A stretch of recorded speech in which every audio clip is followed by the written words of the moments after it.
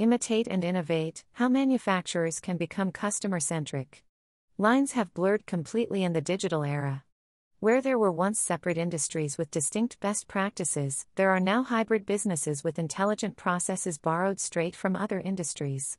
Look no further than customer-centric manufacturing. Startups straddle the line between manufacturer and fulfiller. Even long-standing manufacturing leaders have found success embracing as-a-service models and unprecedented levels of personalization. Amid this industry disruption, one thing remains clear: customers want to be the center of your business. To put them there, manufacturers are changing the way they work and adopting new strategies and technologies from other industries. Here's what they're doing. 1. Putting a B2C touch on e-commerce. 2. Providing personalized customer experiences. 3. Using data insights for better CX. Customer-centric manufacturing, meet customers where they are. Innovative retail businesses have long excelled at providing stellar customer experiences, and many reinvented themselves to meet the quickly changing needs of customers during the COVID-19 pandemic.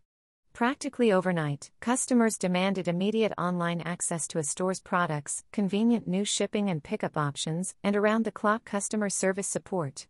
The businesses that delivered during this time lived to tell the tale, and smart manufacturers are taking notice. You can borrow customer-centric processes without simply copying them. Begin by thinking about why your customers come to you, what they want, and how you can support them. For many manufacturers, e-commerce is the most sensible next step along the journey to customer centricity.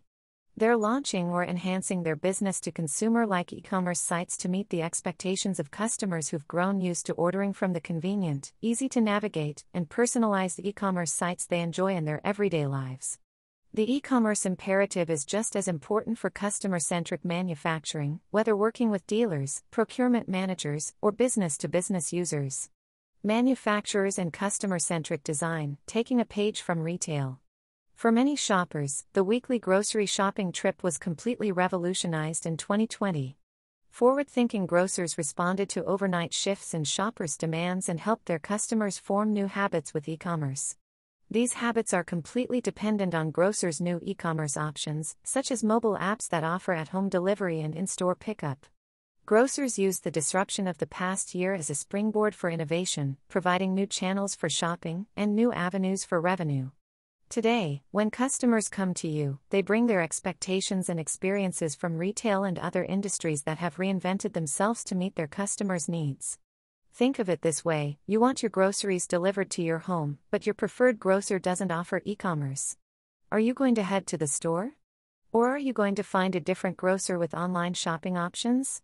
Your customers are asking themselves similar questions about your business and going elsewhere when you can't meet their needs. Data fuels customer-centric manufacturing. When you open the door to customer-centric design, you gain the ability to revolutionize how you interact with your customers, not just how you sell to them. For many retail customers, customer service is inextricable from e-commerce. That's because help is often so easily accessed right on the retailer's website. Retailers have learned that great experiences save customers time and businesses money. When a retailer recognizes its customers, either when they walk into a store or enter the website, those customers don't have to waste time providing details on their recent order.